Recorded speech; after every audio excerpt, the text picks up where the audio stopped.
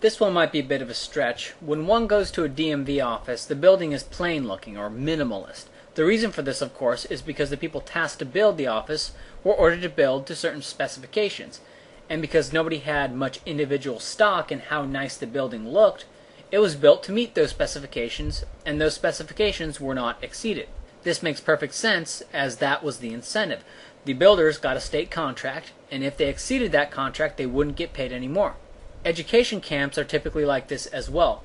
When a camp is first built, there's typically a deal of communitarian zeal, and so new state buildings tend to look much nicer than the old ones. But the camps I went to, and my guess is this is true for most people, they were minimalistic. Things were typically painted very plainly, the chairs were plain, the hallway tiles were all plain and simple and minimal, and the lockers and all that stuff.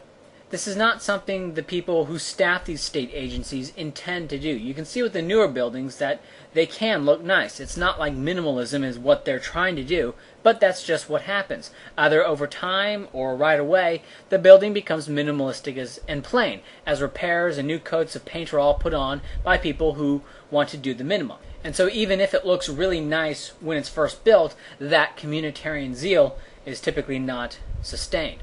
Private buildings don't look that way. Private buildings tend to be a lot more individuated.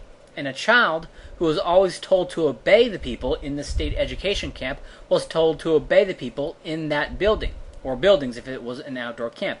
And that building looks a certain way, and this makes it look official. That is, if the state buildings don't look minimalistic, I don't think they are taken as seriously as buildings that do. The irony is that minimalistic-looking buildings look that way not out of some deep and overwhelming officialdom, but out of the people building them having no incentive to make them look very nice.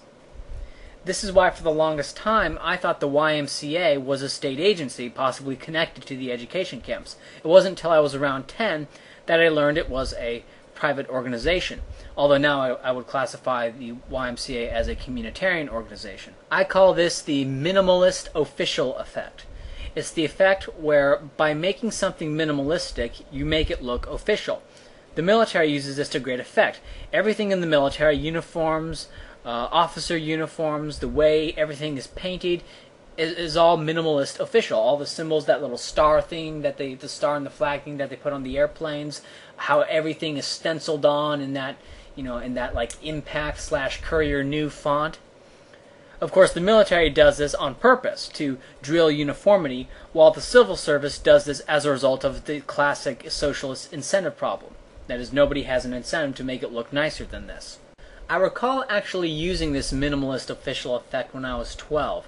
At our church, we had a youth group in which I was a part of, and we were going to lead the youth service. And this was like a really big deal. It was a once-a-year deal, and we wanted to make it really nice.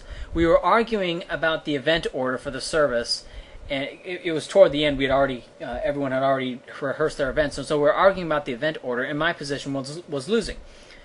And even then, I was a champion of lost causes, so I had a lot of practice doing this stuff. So I went to the front office of the church and found an old dot matrix printer, which was probably made in the 80s. I typed something in Courier font. I typed the order that I wanted in Courier font, printed it off, and even left those little perforated hole things on the side. I handed out the schedule that I wanted to members of the group as if it was already decided upon, and that was that. Nobody questioned it. They took the paper and all either went home or went to some other part of the church to do something else that was going on at that time. And the next week we performed the service in the order that I wanted. But the heavy lifting had already been done for me. Those kids were already trained to obey that which looked minimalist official.